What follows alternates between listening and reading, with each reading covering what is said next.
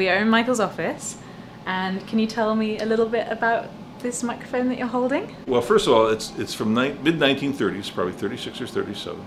It's based upon a Shure Model 700, which was a crystal microphone. But, interestingly enough, this is a OEM microphone. This was made by Shure, but sold with a product from another company. And the company was called Electro Acoustic Products in Fort Wayne, Indiana. And they made little portable PA systems in the 30s. So this was sold with a 30-watt amplifier, and attached to the 30-watt amplifier was a 5-channel mixer with 4 inputs for microphones and 1 input for a phonograph player. So it's really like an early DJ thing, if you will.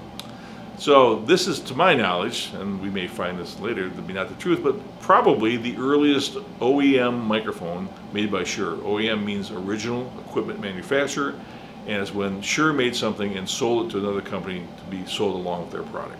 So you could not buy this product directly from Shure, you got it when you bought the amplifier.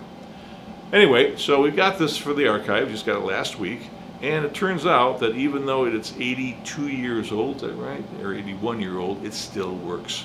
And crystal microphones that are that old rarely work.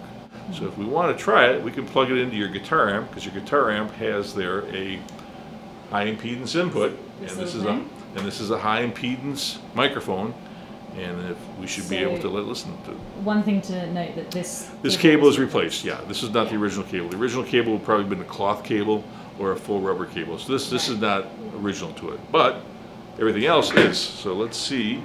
Put that in there. It connects, and we'll turn it on. Crystal microphones tend to have a lot of high end on it, but here it is. The Shure 82-year-old crystal microphone still working. Check 1, 2, 3, 1, 2, 3. Now, if we heard this through a full range system rather than a small amplifier, it would sound pretty good. Crystal mics actually sound okay. And yep. So let's take that. There you go. You should try a little bit more. There you go.